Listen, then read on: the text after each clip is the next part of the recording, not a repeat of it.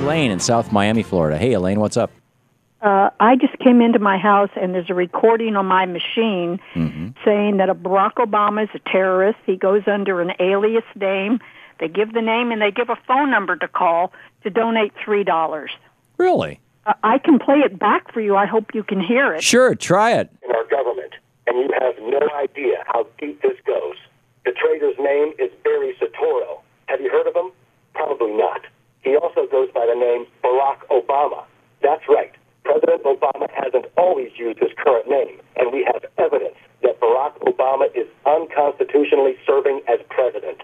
After intense investigation, we have probable cause that Obama's birth certificate is a computer-generated fraud.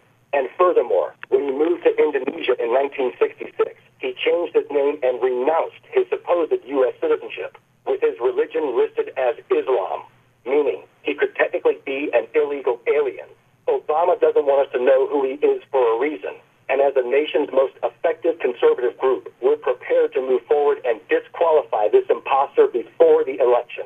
To do this, we must have your help with a donation of even $3 for media time. So please, press 1 to donate $3 or more to expose Obama. Again, press 1 now. Amazing. They give a phone number. Yeah. Well, I don't want to play the phone number on the air, Elaine. But that is remarkable. The fact of the matter is that when Barack Obama was a little kid, like, 6 years old, I think he came back when he was 7, his mother married an Indonesian man. She had separated from his father. And, in fact, his father was only around for a while. He never knew his father. And she married a man from Indonesia. She moved to Indonesia. I believe it was Indonesia. It wasn't Malaysia. Yeah, it was Indonesia. And his name was Soetoro. And Barack Obama called himself Barry back then. And so when he enrolled in elementary school as a second grader in Indonesia, that's what it said. Yeah, it said Barry Soetoro or something like that. I see. That's where they're getting it. Yeah, I mean, this is where and on that registration card, and people have come up with it, and it does say Muslim, but that's that was probably his dad's religion. I mean, or in fact, it was certainly his dad's religion. The point is that I don't think a 7-year-old's declaration. I don't think 7-year-olds even make declarations.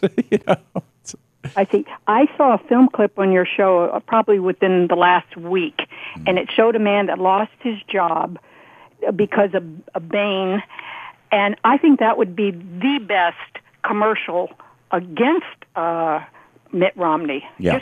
Just show that commercial as a political ad. Yeah, well, that actually is an ad, and the Progressive Change Committee, I believe it is. It's one of the progressive groups is out there running it. So, Elaine, thank you for calling and sharing that with us. I love your show. Thank you very much. Great to hear from you. Fascinating stuff. Fascinating stuff.